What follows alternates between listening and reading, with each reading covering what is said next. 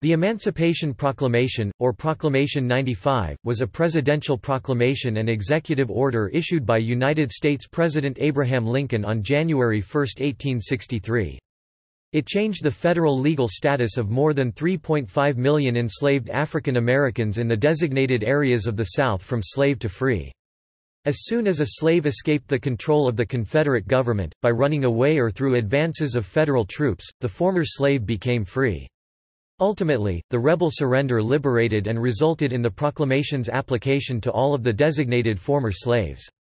It did not cover slaves in Union areas that were freed by state action or 3 years later by the 13th Amendment in December 1865. It was issued as a war measure during the American Civil War, directed to all of the areas in rebellion and all segments of the executive branch, including the Army and Navy, of the United States. The proclamation ordered the freedom of all slaves in 10 states. Because it was issued under the President's authority to suppress rebellion war powers, it necessarily excluded areas not in rebellion, but still applied to more than 3.5 million of the 4 million slaves. The proclamation was based on the President's constitutional authority as Commander-in-Chief of the Armed Forces. It was not a law passed by Congress. The proclamation was issued in January 1863 after U.S. government issued a series of warnings in the summer of 1862 under the Second Confiscation Act, allowing Southern Confederate supporters 60 days to surrender, or face confiscation of land and slaves.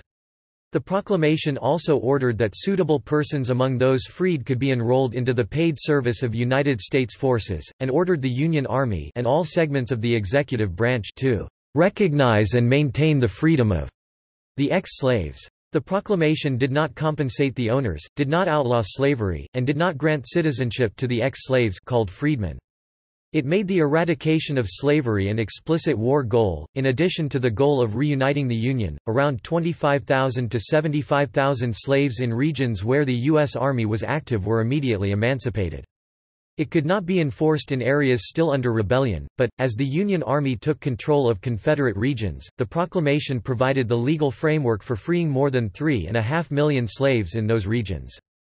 Prior to the proclamation, in accordance with the Fugitive Slave Act of 1850, escaped slaves were either returned to their masters or held in camps as contraband for later return. The proclamation applied only to slaves in Confederate-held lands. It did not apply to those in the 4 slave states that were not in rebellion: Kentucky, Maryland, Delaware, and Missouri, which were unnamed, nor to Tennessee, unnamed but occupied by Union troops since 1862, and Lower Louisiana, also under occupation, and specifically excluded those counties of Virginia soon to form the state of West Virginia. Also specifically excluded by name were some regions already controlled by the Union Army. Emancipation in those places would come after separate state actions or the December 1865 ratification of the 13th Amendment, which made slavery and indentured servitude, except for those duly convicted of a crime, illegal everywhere subject to United States jurisdiction. On September 22, 1862, Lincoln issued a preliminary warning that he would order the emancipation of all slaves in any state that did not end its rebellion against the Union by January 1, 1863. None of the Confederate states restored themselves to the Union, and Lincoln's order was signed and took effect on January 1, 1863. The Emancipation Proclamation outraged white Southerners and their sympathizers who envisioned a race war. It angered some Northern Democrats, energized anti-slavery forces, and undermined elements in Europe that wanted to intervene to help the Confederacy. The proclamation lifted the spirits of African Americans, both free and slave. It led many slaves to escape from their masters and get to Union lines to obtain their freedom, and to join the Union Army. The Emancipation Proclamation broadened the goals of the Civil War. While slavery had been a major issue that led to the war, Lincoln's only mission at the start of the war was to maintain the Union. The proclamation made freeing the slaves an explicit goal of the Union war effort. Establishing the abolition of slavery as one of the 2 primary war goals served to deter intervention by Britain and France. The Emancipation Proclamation was never challenged in court.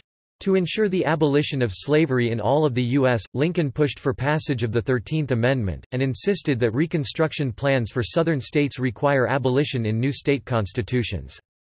Congress passed the 13th Amendment by the necessary 2/3 vote on January 31, 1865, and it was ratified by the states on December 6, 1865, ending legal slavery.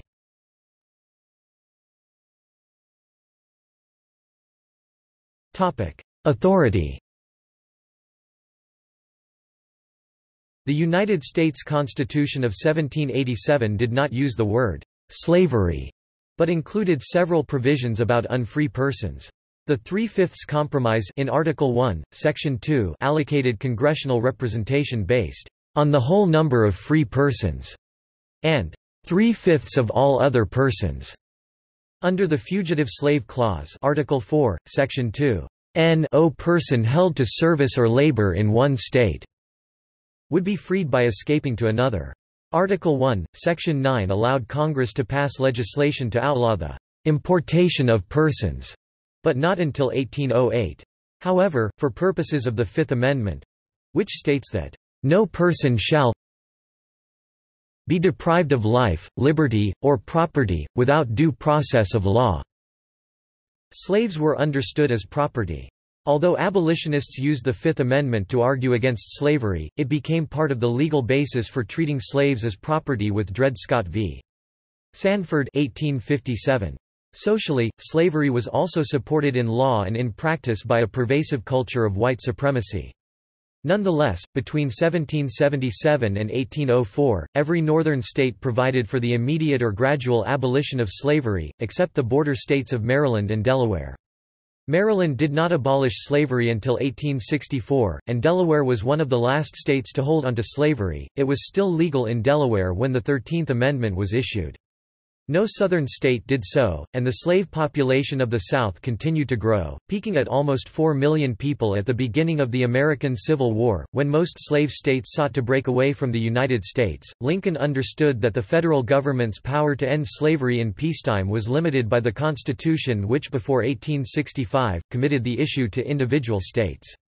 Against the background of the American Civil War, however, Lincoln issued the proclamation under his authority as Commander-in-Chief of the Army and Navy, under Article 2, Section 2 of the United States Constitution.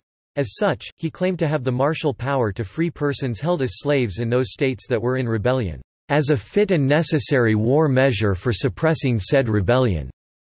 He did not have commander-in-chief authority over the 4 slave-holding states that were not in rebellion, Missouri, Kentucky, Maryland and Delaware, and so those states were not named in the proclamation. The fifth border jurisdiction, West Virginia, where slavery remained legal but was in the process of being abolished, was, in January 1863, still part of the legally recognized, reorganized state of Virginia, based in Alexandria, which was in the Union, as opposed to the Confederate state of Virginia, based in Richmond.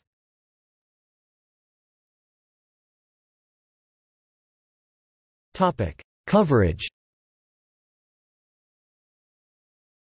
The proclamation applied in the 10 states that were still in rebellion in 1863, and thus did not cover the nearly 500,000 slaves in the slave-holding border states Missouri, Kentucky, Maryland or Delaware, which were Union states. Those slaves were freed by later separate state and federal actions.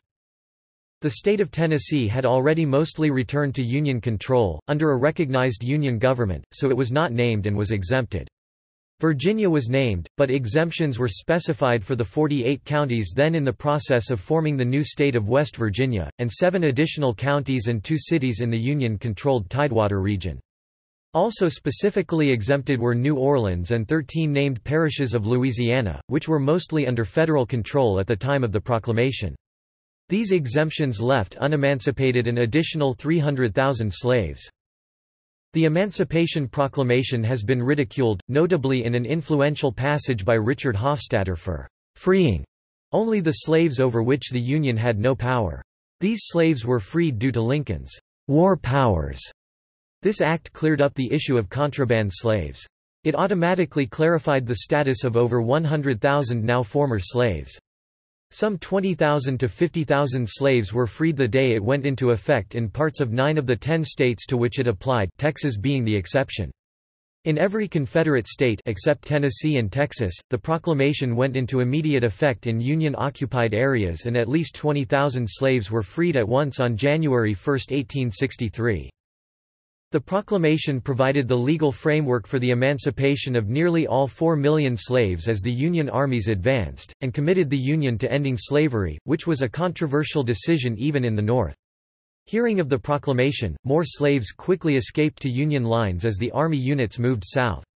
As the Union armies advanced through the Confederacy, thousands of slaves were freed each day until nearly all, approximately 3.9 million, according to the 1860 census, were freed by July 1865. While the proclamation had freed most slaves as a war measure, it had not made slavery illegal.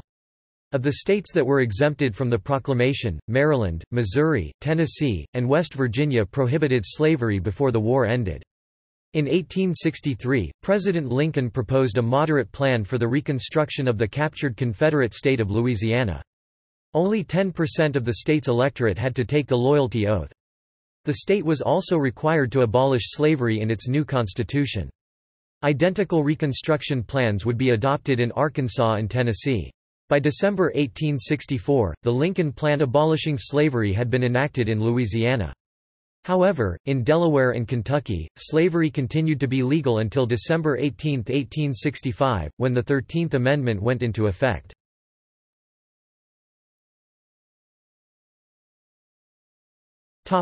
Background.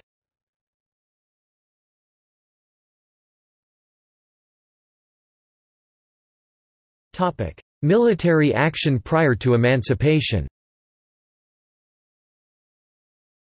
The Fugitive Slave Act of 1850 required individuals to return runaway slaves to their owners. During the war, Union generals such as Benjamin Butler declared that slaves in occupied areas were contraband of war and accordingly refused to return them. This decision was controversial because it implied recognition of the Confederacy as a separate, independent sovereign state under international law, a notion that Lincoln steadfastly denied. As a result, he did not promote the contraband designation. In addition, as contraband, these people were legally designated as property when they crossed Union lines, and their ultimate status was uncertain.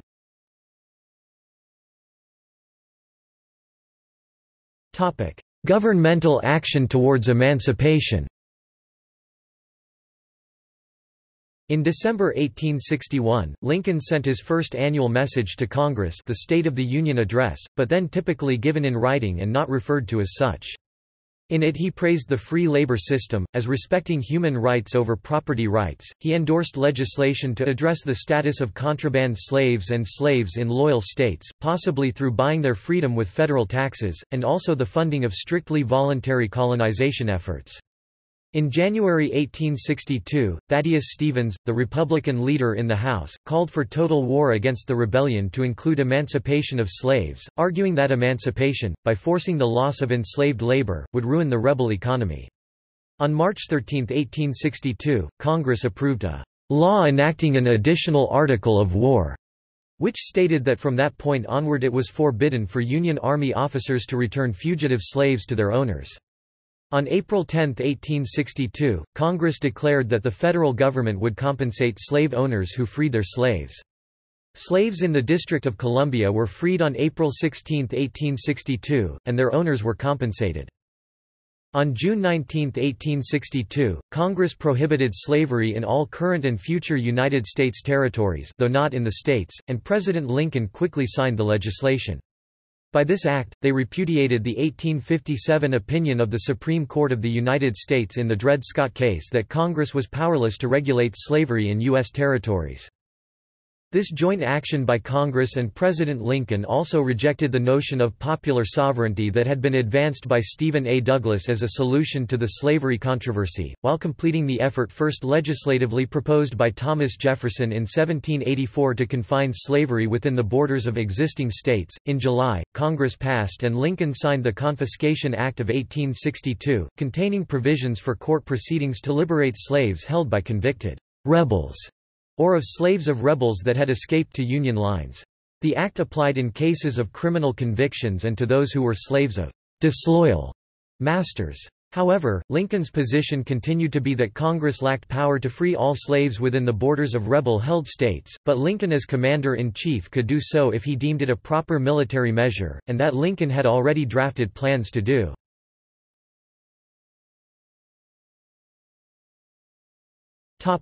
Public opinion of emancipation. Abolitionists had long been urging Lincoln to free all slaves. In the summer of 1862, Republican editor Horace Greeley of the highly influential New York Tribune wrote a famous editorial entitled, "The Prayer of 20 Millions," demanding a more aggressive attack on the Confederacy and faster emancipation of the slaves. "On the face of this wide earth, Mr. President, there is not one intelligent champion of the Union cause who does not feel that the rebellion, if crushed tomorrow, would be renewed if slavery were left in full vigor, and that every hour of deference to slavery is an hour of added and deepened peril to the Union." Lincoln responded in his letter to Horace Greeley from August 22, 1862, in terms of the limits imposed by his duty as President to save the Union. "If there be those who would not save the Union, unless they could at the same time save slavery, I do not agree with them. If there be those who would not save the Union unless they could at the same time destroy slavery, I do not agree with them. My paramount object in this struggle is to save the Union, and is not either to save or to destroy slavery. If I could save the Union without freeing any slave I would do it, and if I could save it by freeing all the slaves I would do it, and if I could save it by freeing some and leaving others alone I would also do that. What I do about slavery, and the colored race, I do because I believe it helps to save the Union, and what I forbear because I do not believe it would help to save the Union. I have here stated my purpose according to my view of official duty, and I intend no modification of my oft-expressed personal wish that all men everywhere could be free."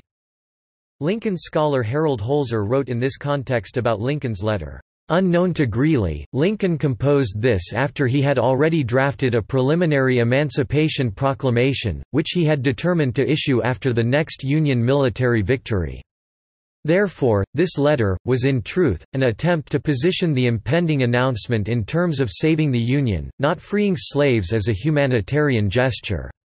It was one of Lincoln's most skillful public relations efforts, even if it has cast long-standing doubt on his sincerity as a liberator."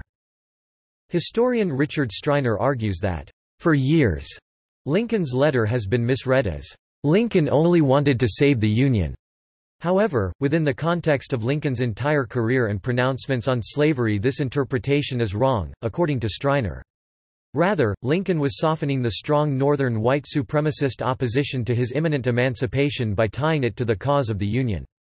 This opposition would fight for the Union but not to end slavery, so Lincoln gave them the means and motivation to do both, at the same time.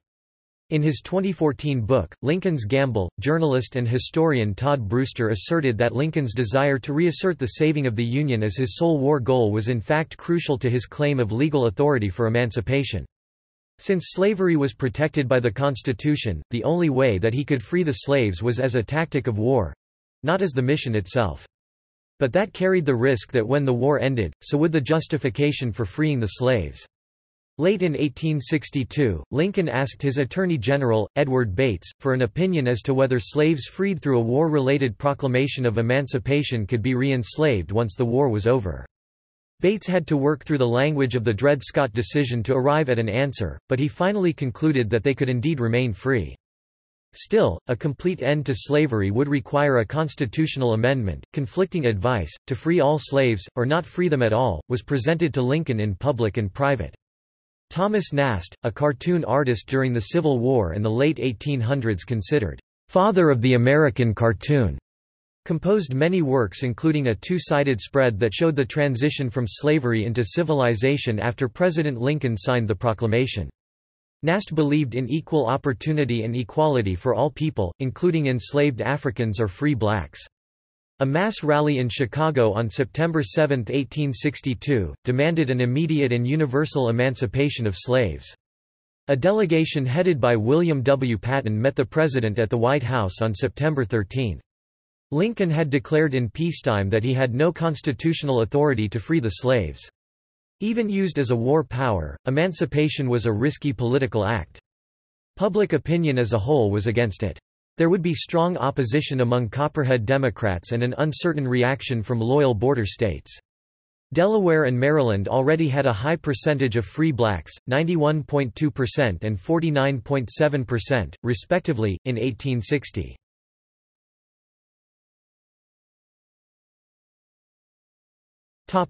Drafting and issuance of the proclamation. Lincoln first discussed the proclamation with his cabinet in July 1862. He drafted his preliminary proclamation and read it to Secretary of State William Seward, and Secretary of Navy Gideon Welles, on July 13. Seward and Welles were at first speechless, then Seward referred to possible anarchy throughout the South and resulting foreign intervention. Welles apparently said nothing.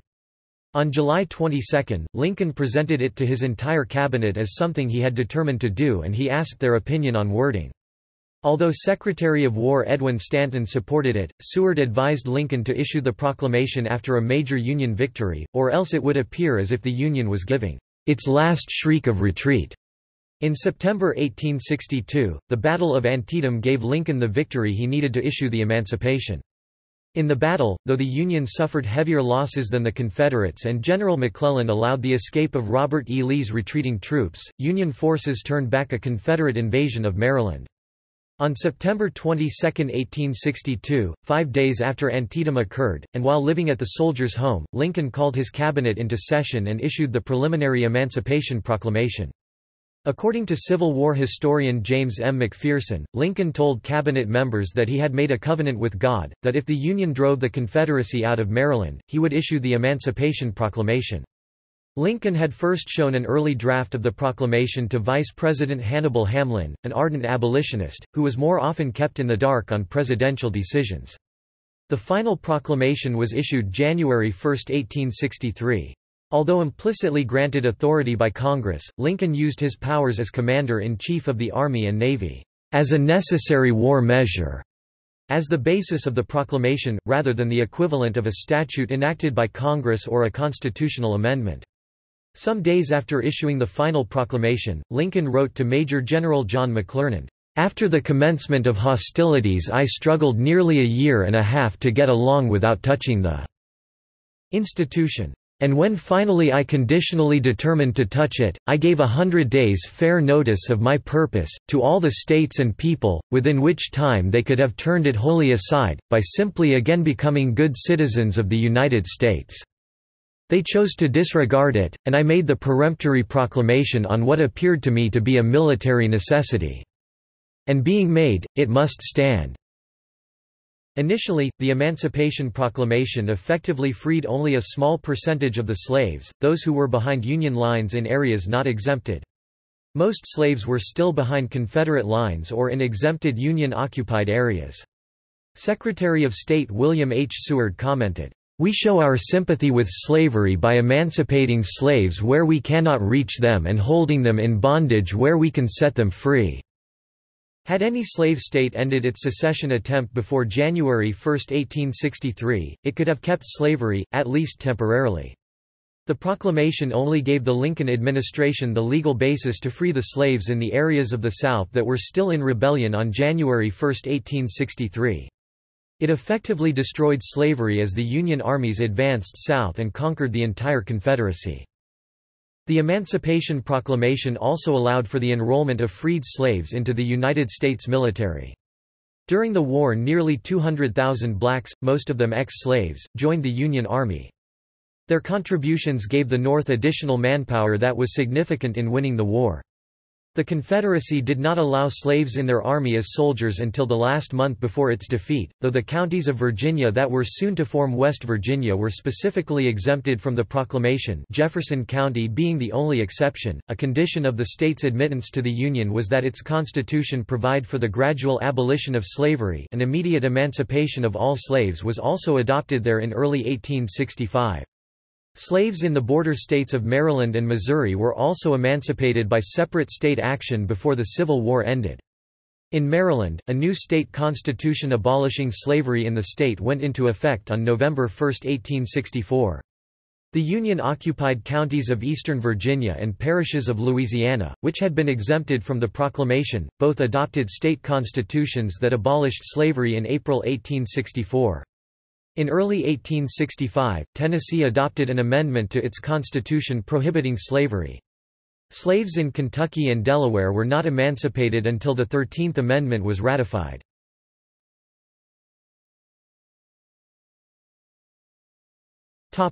Implementation. The proclamation was issued in two parts. The first part, issued on September 22, 1862, was a preliminary announcement outlining the intent of the second part, which officially went into effect 100 days later on January 1, 1863, during the second year of the Civil War. It was Abraham Lincoln's declaration that all slaves would be permanently freed in all areas of the Confederacy that had not already returned to federal control by January 1863. The 10 affected states were individually named in the second part: South Carolina, Mississippi, Florida, Alabama, Georgia, Louisiana, Texas, Virginia, Arkansas, North Carolina. Not included were the Union slave states of Maryland, Delaware, Missouri and Kentucky. Also not named was the state of Tennessee, in which a Union-controlled military government had already been set up, based in the capital, Nashville. Specific exemptions were stated for areas also under Union control on January 1, 1863, namely 48 counties that would soon become West Virginia, 7 other named counties of Virginia including Berkeley and Hampshire counties, which were soon added to West Virginia, New Orleans and 13 named parishes nearby. Union-occupied areas of the Confederate States where the proclamation was put into immediate effect by local commanders included Winchester, Virginia, Corinth, Mississippi, the Sea Islands along the coasts of the Carolinas and Georgia, Key West, Florida, and Port Royal, South Carolina.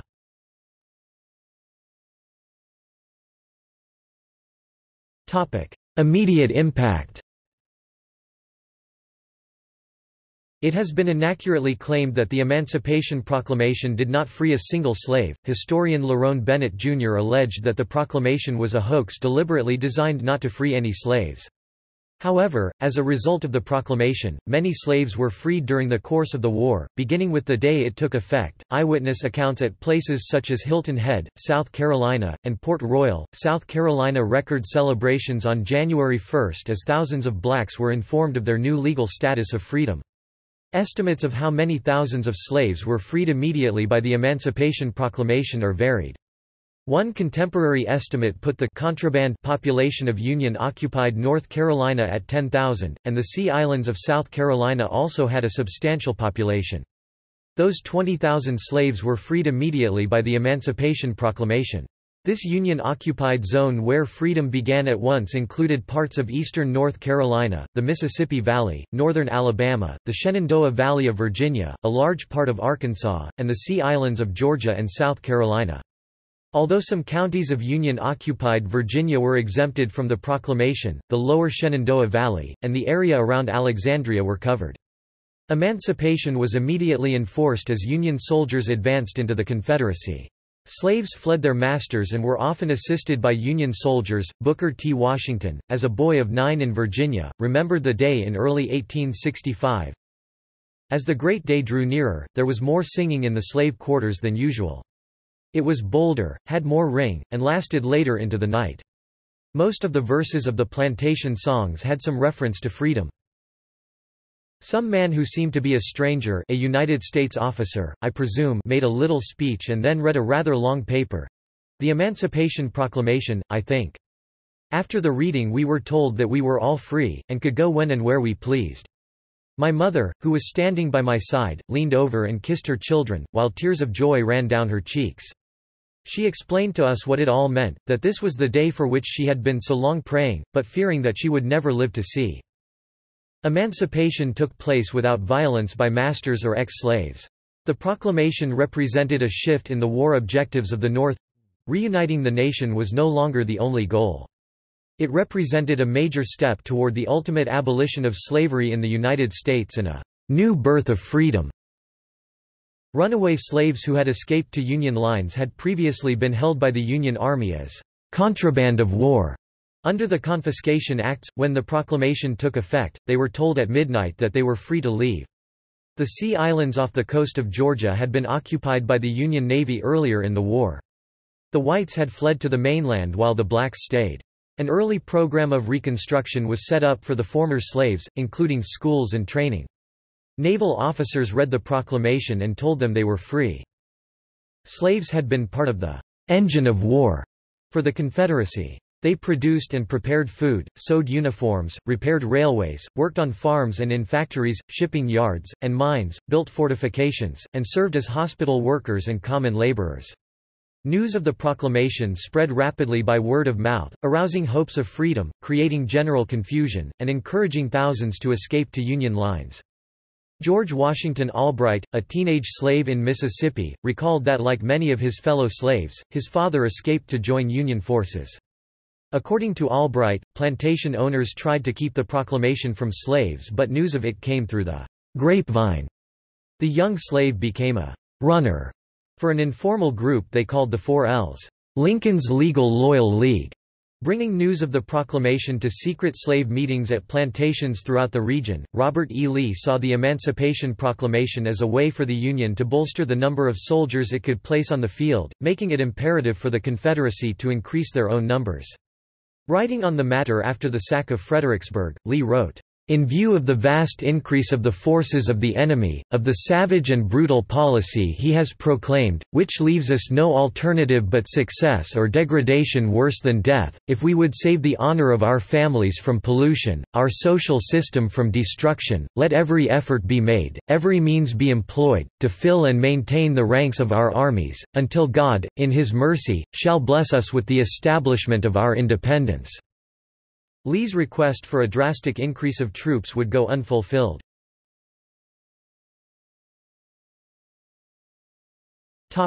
Political impact.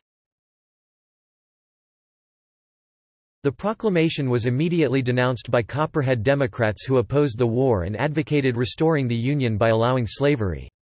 Horatio Seymour, while running for the governorship of New York, cast the Emancipation Proclamation as a call for slaves to commit extreme acts of violence on all white Southerners, saying it was a proposal for the butchery of women and children, for scenes of lust and rapine, and of arson and murder, which would invoke the interference of civilized Europe. The Copperheads also saw the proclamation as an unconstitutional abuse of presidential power. Editor Henry A. Reeves wrote in Greenport's Republican Watchman that, "In the name of freedom of Negroes, the proclamation imperils the liberty of white men, to test a utopian theory of equality of races which nature, history and experience alike condemn as monstrous. It overturns the Constitution and civil laws and sets up military usurpation in their stead." Racism remained pervasive on both sides of the conflict, and many in the North supported the war only as an effort to force the South to stay in the Union. The promises of many Republican politicians that the war was to restore the Union and not about black rights or ending slavery, were now declared lies by their opponents citing the proclamation. Copperhead David Allen spoke to a rally in Columbiana, Ohio, stating, "I have told you that this war is carried on for the Negro. There is the proclamation of the President of the United States. Now, fellow Democrats, I ask you if you are going to be forced into a war against your brethren of the Southern states for the Negro. I answer no." The Copperheads saw the proclamation as irrefutable proof of their position and the beginning of a political rise for their members. In Connecticut, H. B. Whiting wrote that the truth was now plain even to those stupid thick-headed persons who persisted in thinking that the President was a conservative man and that the war was for the restoration of the Union under the Constitution. War Democrats who rejected the Copperhead position within their party, found themselves in a quandary. While throughout the war they had continued to espouse the racist positions of their party and their disdain of the concerns of slaves, they did see the proclamation as a viable military tool against the South, and worried that opposing it might demoralize troops in the Union Army. The question would continue to trouble them and eventually lead to a split within their party as the war progressed. Lincoln further alienated many in the Union 2 days after issuing the preliminary copy of the Emancipation Proclamation by suspending habeas corpus. His opponents linked these two actions in their claims that he was becoming a despot. In light of this and a lack of military success for the Union armies, many war Democrat voters who had previously supported Lincoln turned against him and joined the Copperheads in the off-year elections held in October and November. In the 1862 elections, the Democrats gained 28 seats in the House as well as the governorship of New York. Lincoln's friend Orville Hickman Browning told the president that the proclamation and the suspension of habeas corpus had been disastrous for his party by handing the Democrats so many weapons. Lincoln made no response. Copperhead William Javis of Connecticut pronounced the election the beginning of the end of the utter downfall of abolitionism in the United States. Historians James M. McPherson and Alan Nevins state that though the results looked very troubling, they could be seen favorably by Lincoln. His opponents did well only in their historic strongholds and, "At the national level their gains in the House were the smallest of any minority parties in an off-year election in nearly a generation. Michigan, California, and Iowa all went Republican. Moreover, the Republicans picked up 5 seats in the Senate." McPherson states, if the election was in any sense a referendum on emancipation and on Lincoln's conduct of the war, a majority of Northern voters endorsed these policies.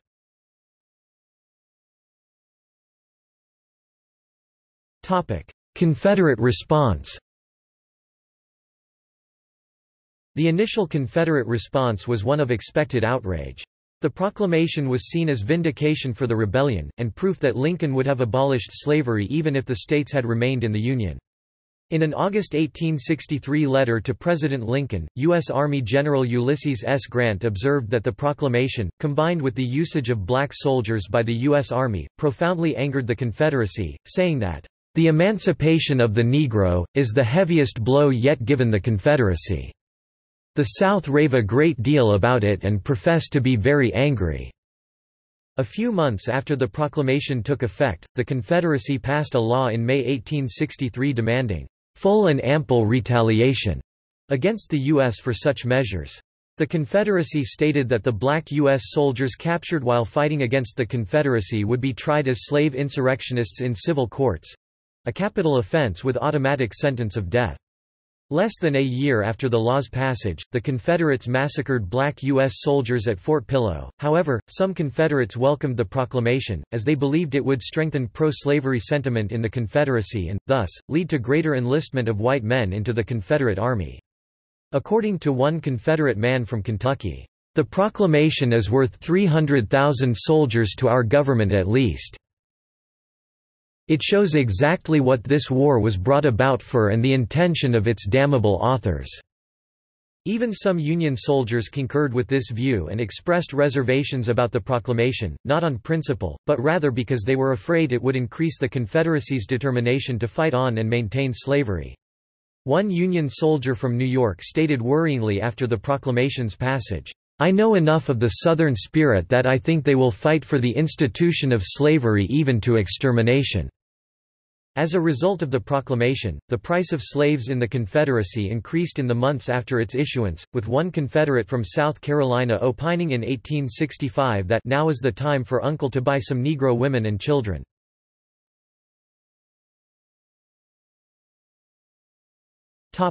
International impact.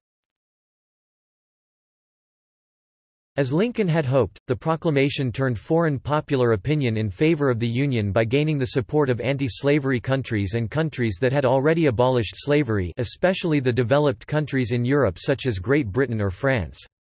This shift ended the Confederacy's hopes of gaining official recognition, since the Emancipation Proclamation made the eradication of slavery an explicit Union war goal. It linked support for the South to support for slavery. Public opinion in Britain would not tolerate direct support for slavery. British companies, however, continued to build and operate blockade runners for the South. As Henry Adams noted, "The Emancipation Proclamation has done more for us than all our former victories and all our diplomacy." In Italy, Giuseppe Garibaldi hailed Lincoln as the heir of the aspirations of John Brown.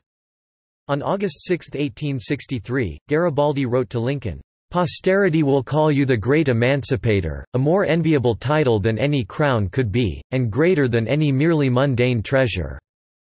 Mayor Abel Haywood, a representative for workers from Manchester, England, wrote to Lincoln saying, "We joyfully honor you for many decisive steps toward practically exemplifying your belief in the words of your great founders, all men are created free and equal." The Emancipation Proclamation served to ease tensions with Europe over the North's conduct of the war, and combined with the recent failed Southern offensive at Antietam, to cut off any practical chance for the Confederacy to receive British support in the war.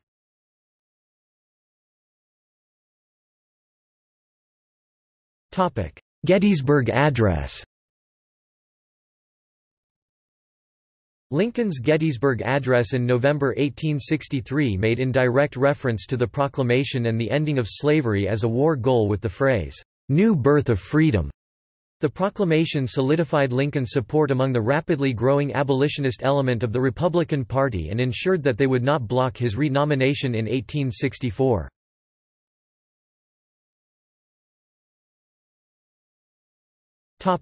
Proclamation of Amnesty and Reconstruction 1863.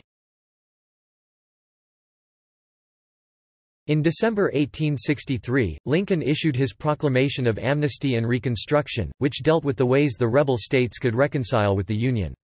Key provisions required that the states accept the Emancipation Proclamation and thus the freedom of their slaves, and accept the Confiscation Acts, as well as the act banning of slavery in United States territories.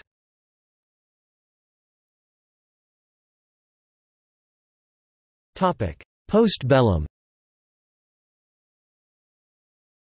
Near the end of the war, abolitionists were concerned that the Emancipation Proclamation would be construed solely as a war measure, Lincoln's original intent, and would no longer apply once fighting ended.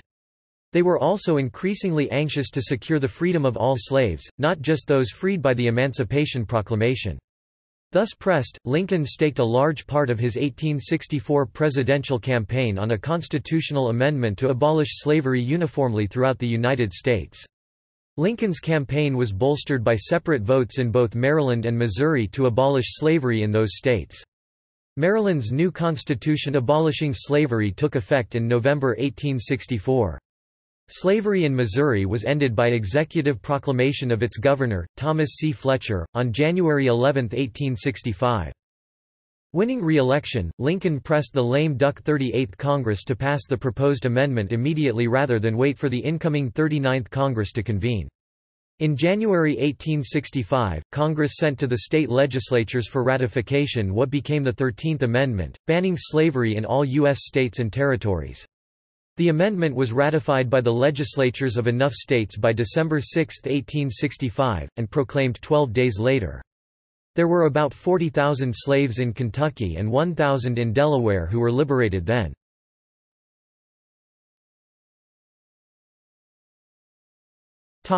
Critiques. As the years went on and American life continued to be deeply unfair towards blacks, cynicism towards Lincoln and the Emancipation Proclamation increased.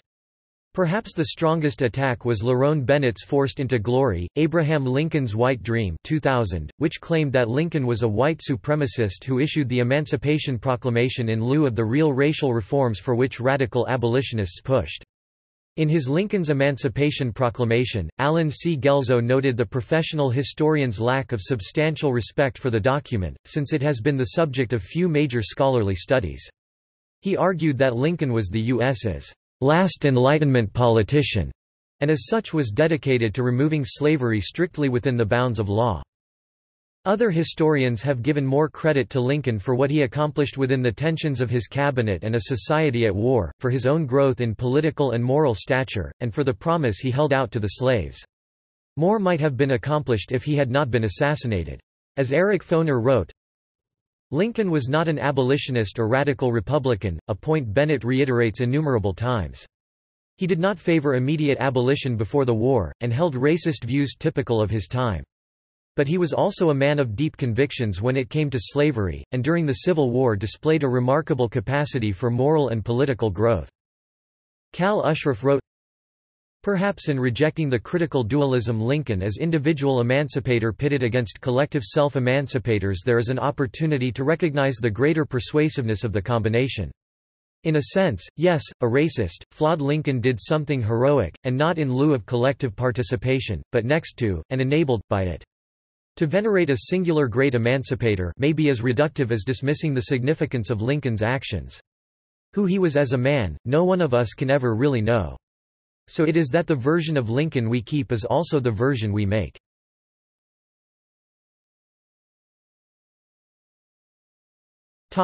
Legacy in the Civil Rights era.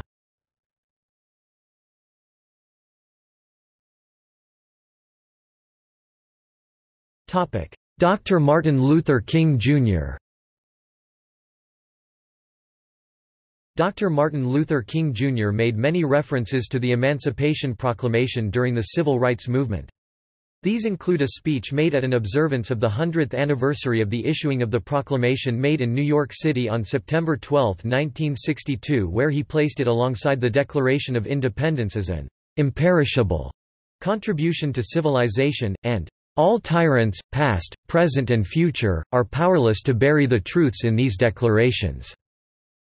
He lamented that despite a history where the United States proudly professed the basic principles inherent in both documents, it sadly practiced the antithesis of these principles. He concluded, "There is but one way to commemorate the Emancipation Proclamation. That is to make its declarations of freedom real, to reach back to the origins of our nation when our message of equality electrified an unfree world, and reaffirm democracy by deeds as bold and daring as the issuance of the Emancipation Proclamation." King's most famous invocation of the Emancipation Proclamation was in a speech from the steps of the Lincoln Memorial at the 1963 March on Washington for Jobs and Freedom, often referred to as the "I Have a Dream" speech. King began the speech saying, "50 years ago, a great American, in whose symbolic shadow we stand, signed the Emancipation Proclamation. This momentous decree came as a great beacon light of hope to millions of Negro slaves who had been seared in the flames of withering injustice. It came as a joyous daybreak to end the long night of captivity.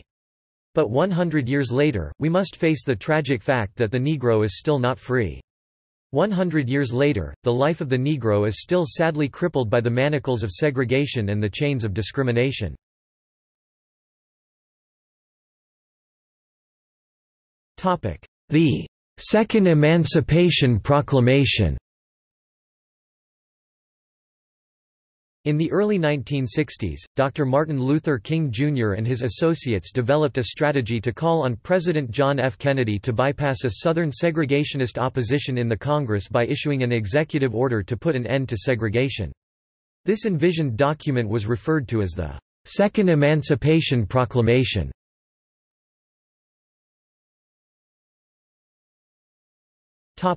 President John F. Kennedy. On June 11, 1963, President Kennedy appeared on national television to address the issue of civil rights.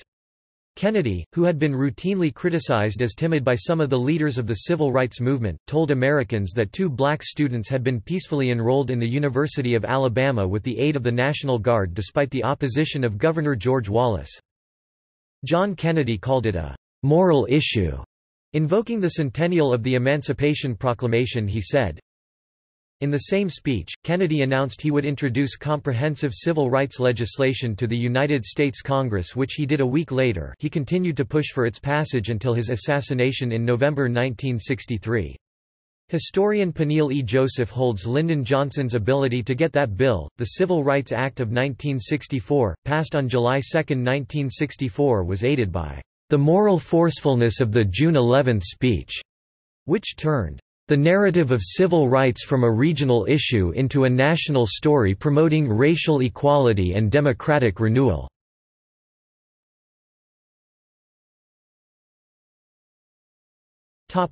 President Lyndon B. Johnson.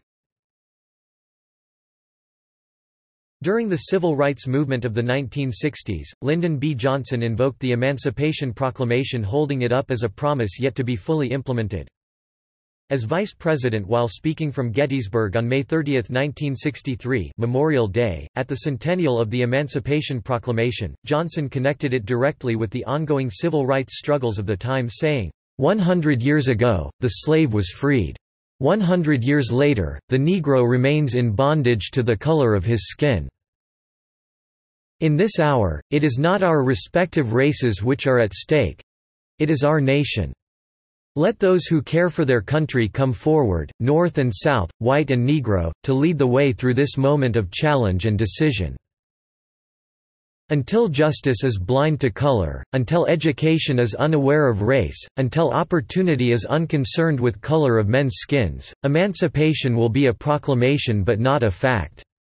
To the extent that the proclamation of emancipation is not fulfilled in fact, to that extent we shall have fallen short of assuring freedom to the free." As president, Johnson again invoked the proclamation in a speech presenting the Voting Rights Act at a joint session of Congress on Monday, March 15, 1965. This was 1 week after violence had been inflicted on peaceful civil rights marchers during the Selma to Montgomery marches. Johnson said, "It's not just Negroes, but really it's all of us, who must overcome the crippling legacy of bigotry and injustice. And we shall overcome. As a man whose roots go deeply into Southern soil, I know how agonizing racial feelings are. I know how difficult it is to reshape the attitudes and the structure of our society. But a century has passed, more than 100 years, since the Negro was freed. And he is not fully free tonight. It was more than 100 years ago that Abraham Lincoln, a great president of another party, signed the Emancipation Proclamation. But emancipation is a proclamation and not a fact. A century has passed, more than 100 years, since equality was promised, and yet the Negro is not equal. A century has passed since the day of promise, and the promise is unkept. The time of justice has now come, and I tell you that I believe sincerely that no force can hold it back. It is right in the eyes of man and God that it should come, and when it does, I think that day will brighten the lives of every American."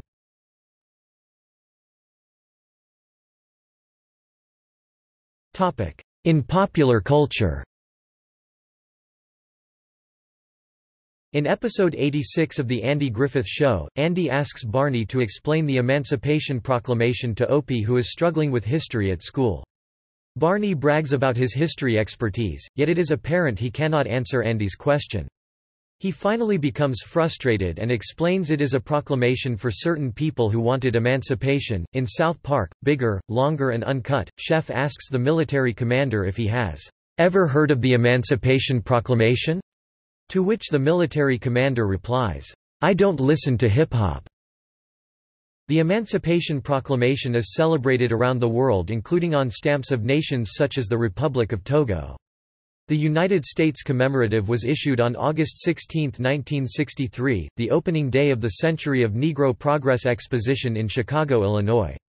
Designed by Georg Olden, an initial printing of 120 million stamps was authorized.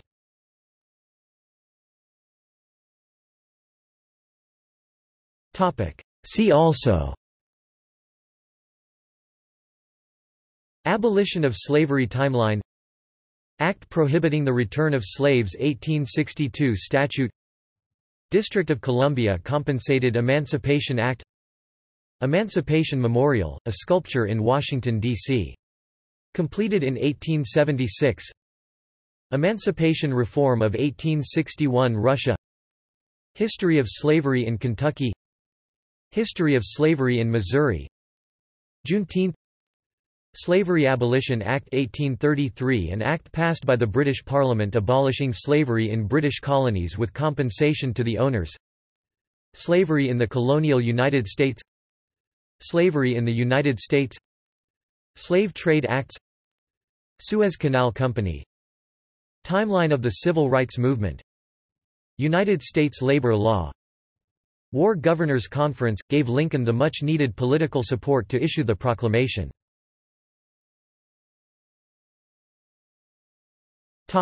Notes.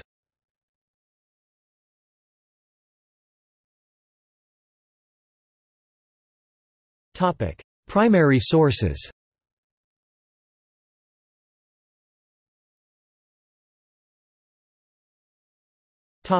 Further reading.